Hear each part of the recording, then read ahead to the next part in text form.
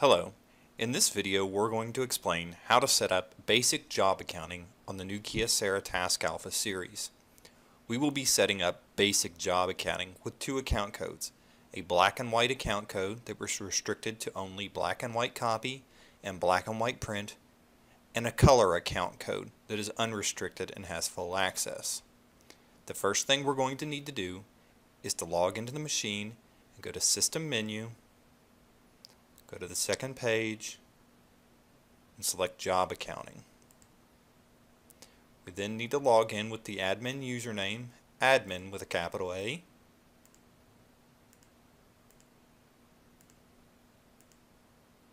And for the password is going to be admin with a capital A as well.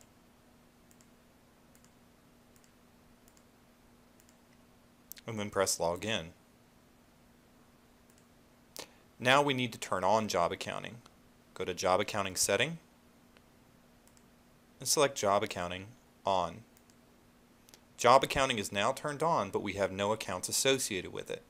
Next, we need to go to Job Accounting Local and go to the Accounting list, Add Edit. This is where we create new job accounting codes. We're going to first create our black and white account code. We select Add and give it the account name black and white and hit OK. Here's where we set the account ID or password associated with the black and white user or department.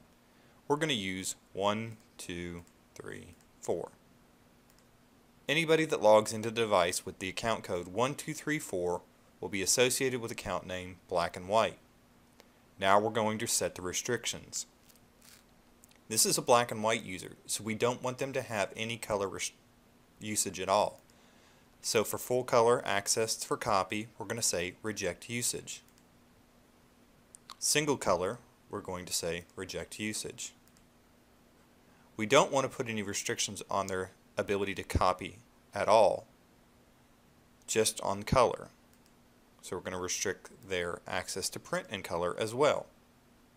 And if we go to the next page, we can see that we can also restrict their scan usage or their fax usage.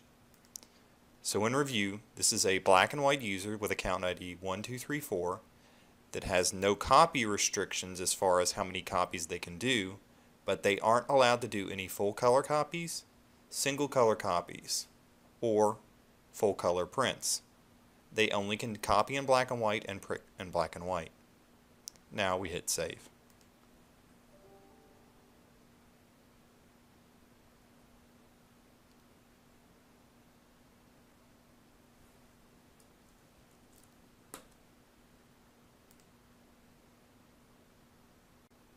Now let's create our color user.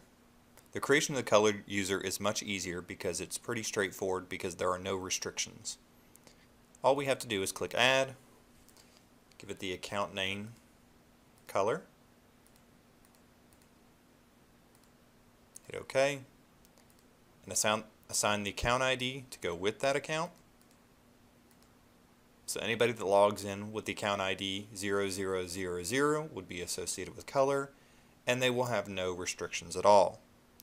Again, we are not putting any restrictions on this user.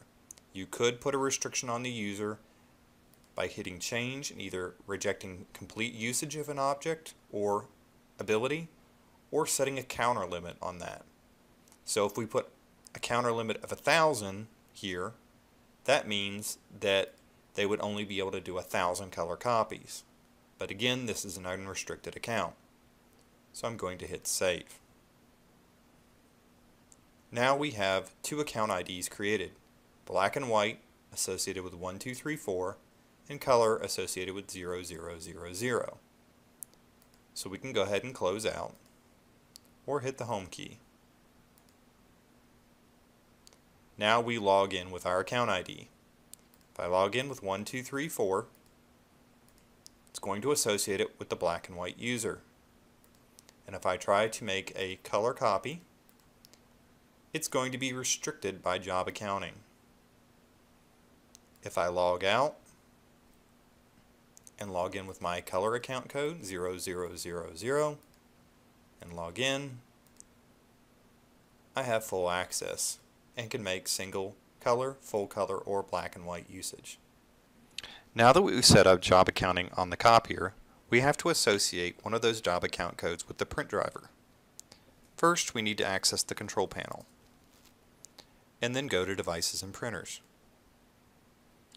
We set up job accounting on this particular Kyocera Task Alpha 4052 CI. We need to right-click on this one and go to Printer Properties. Then we want to go to Device Settings. Click on Administrator and go to the Job Accounting tab. Currently I have job accounting turned on and using account code 1234. And if you remember from the earlier part of this video, 1234 was associated with the black and white user. We're going to leave it like this for now. And we're going to hit OK. And OK. And let's open up WordPad. And we're going to try to print this document that has red text in it. We're going to hit File, Print, and we're going to choose the Kyocera 4052 CI. And to find out what happens, we're going to send it in full color. Remember, we're using the job accounting code 1234 that was associated with black and white only. If we hit OK and print, and look at the screen of the machine, we see that it says an error has occurred with the print job. If we hit the status button, we can see that it cannot process this job because it's restricted by job accounting. This job will automatically be deleted from the queue and nothing will occur. So let's go back to the driver one more time. This time we're going to go into Printer Properties and Device Settings, Administrator, Job Accounting, and instead of telling the driver to always use this specific account ID, we're going to request that the user be prompted and asked for the account ID they want to use. This is handy if you're trying to track the different accounts or departments. Now we're going to hit OK, and we're going to print this job one more time. We're going to leave it set at color, but we're going to hit OK, and we're going to hit Print. Now we are prompted for which account ID to use. So because I want this printed and I do want it in color, I'm going to use my color department ID, which is 0000. And if I hit OK, the print job passes through.